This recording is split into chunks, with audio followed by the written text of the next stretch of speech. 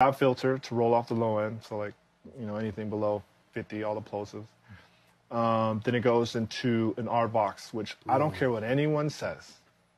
One of the best compressors ever made, and it turns your vocal, as long as it's not over compressed already when you get it, it turns your vocal from this to attention. It puts it at attention. No, it's the 404. It's the one with the round. Anyway, yeah. We used to use that a long time ago. Yeah, that thing. Anything you use for multi-band compression on a vocal, because you have to. It's my go-to, or a little tiny bit of top end, the Air EQ.